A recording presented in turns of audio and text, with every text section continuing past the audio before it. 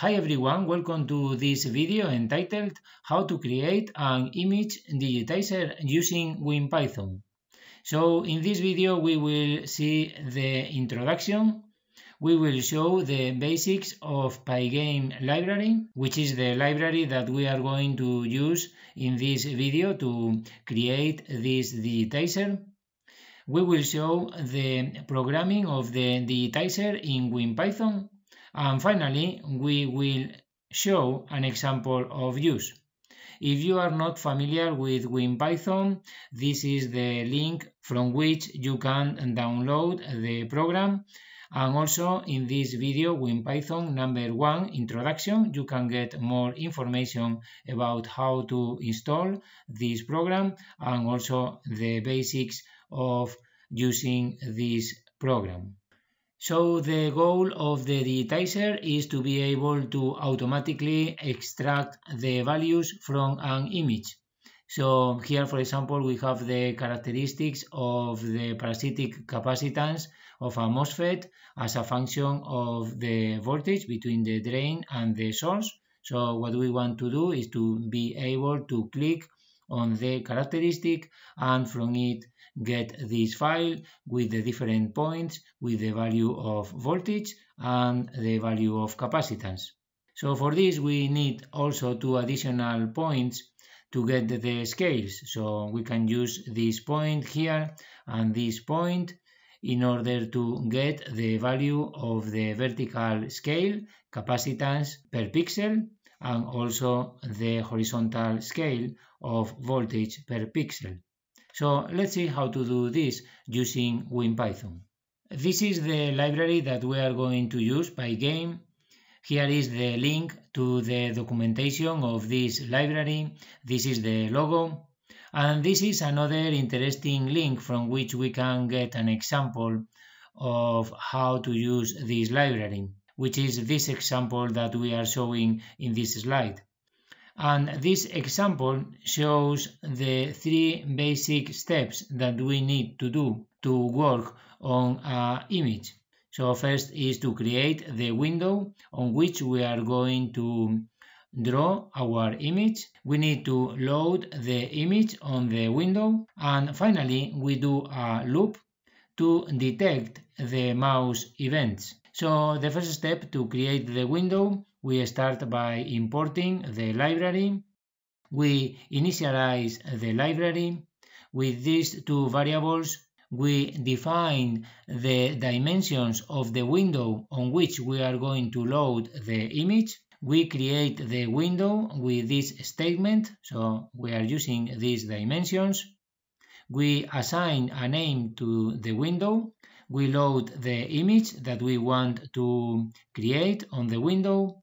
With this statement here, we copy the content of the image on the window, and we can provide here the coordinates at which we are going to place the image on the window, usually 0, 0. And then we paint the screen. So with this we will see the image on the window. So finally we create this loop. So while status is true, we are doing this loop. And in this for statement, we are searching for events on the window. So I is an event in the window, and there can be several events, for example, pressing the button of the mouse or closing the window. For example, here is this example. If the event is to quit the window, then it sets status equal to false, and then we leave the loop and then deactivate the library. So inside this loop, we are going to include the detection of the clicking on the mouse and getting the coordinates of each point. So let's see the program in Winpython. We are importing Pygame, and we are also using the library NumPy. This is to create the arrays in which we are going to store the data. And in this first part, what we are doing is introducing the information that we need to work on the image. So this is the file with the image. These are the dimensions of the window that we are going to use. Of course, these dimensions have to be greater than the dimensions of the image. Here we are introducing the coordinates of the 2 points that we are going to use for the scales. So, for example, in this case is this point here, 0, 0, and this point here, which is 50 volts and 3 nanofarads. And this is the name of the file in which we are going to store the points that we are going to get from the image. So now we are defining the arrays. We are going to use 100 points now, but we can change this if necessary. And then we create 2 arrays for the points with the coordinates in pixels. So these are integers. And these 2 other arrays are for the points with the values in the units of the image. So in this case it's going to be in nanofarads and in volts. So we are using floats for these arrays. And then in this part we are doing what we have just seen to create the window, to give a name, to load the image, and to display the image on the window. And then in this part here of the program, we are going to get the 2 points for the scales. So here we do the loop, and in this loop we are going to detect when the button of the mouse is pressed. So when the button is pressed, we get the position of the cursor. We draw a blue dot on this position, update the display, and also print on the console the coordinates in pixels, and then we leave the loop. Or otherwise, if the user quits the window, then we leave also the loop. And we do the same for the other point, this point here, with the maximum value of the coordinates, x max and y max. So we do the same. And with these 2 points, we can obtain the parameters that we need to do the linear transformation between actual values and pixels.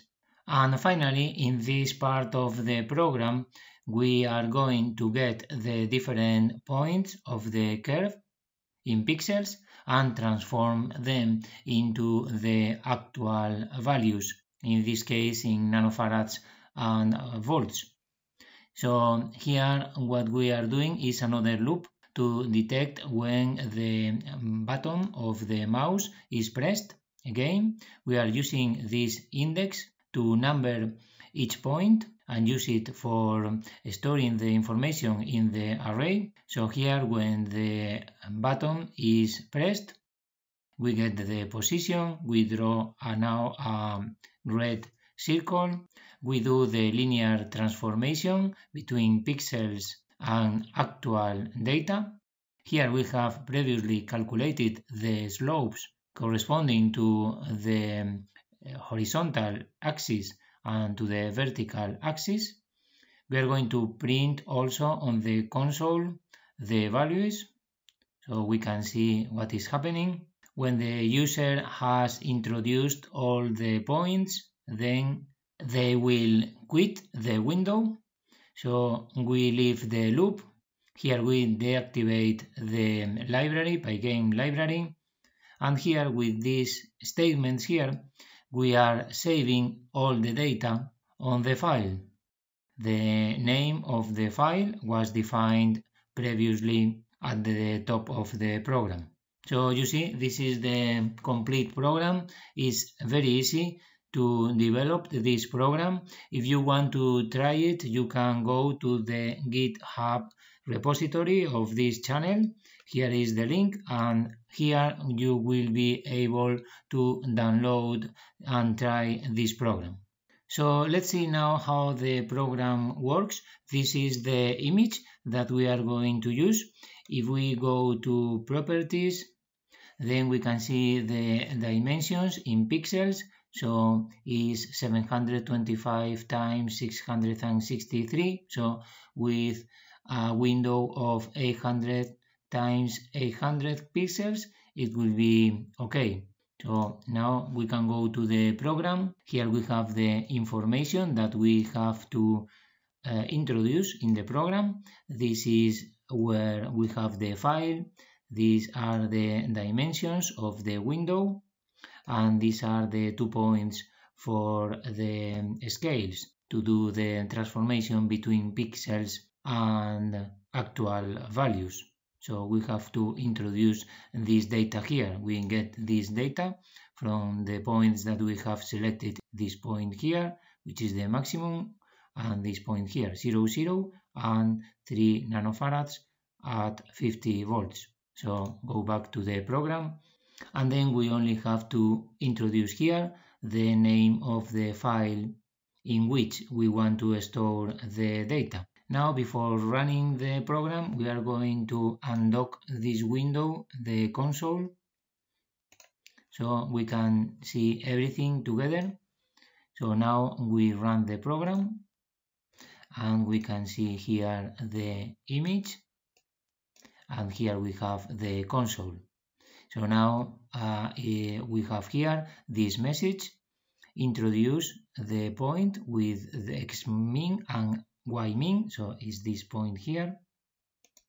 You can see the dot in blue, and then introduce the other point, is this point here. Okay, and now we are going to introduce the different data points. So we go to this characteristic, for example, and get this point.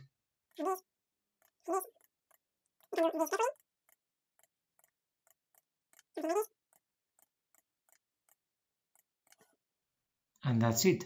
We leave the window, and we can go. We can see here the different points that we have introduced in pixels and in actual values. So we can check that everything is okay. And if we go to our file, we can see here that we have the data corresponding to the points that we have selected. And also an interesting trick that we can do is a zoom on the image as we are showing here, so we can have more accuracy when selecting the points. So with this image now, we can select this point here and this point here for the scales, and then we will have more accuracy in selecting the points. So this image now has these dimensions. So with a window of 1400 pixels times 700 pixels would be okay. So we go to our program and we change here 1400 and 700. The name of the image is caps zoom, and the points for the coordinates are 5 volts, 1.5 nanofarads, 5 volts, 1.5 nanofarads, and 45 volts and 2.4 nanofarads. 45 volts and 2.4 nanofarads. So now we can again maybe undock this window to see everything, and then we can run the program. Here we have the image. So now we can give this point here and this point here, and now we can select the different points again with more accuracy. So we leave, and here we can see the different points that we have obtained. Well, with this we get to the end of this video today. I hope that this program is interesting for you and useful in the future. Please let me know if you have any comment or question through the comments section of this video. Thanks for watching, and I hope to see you in the next video. Goodbye now.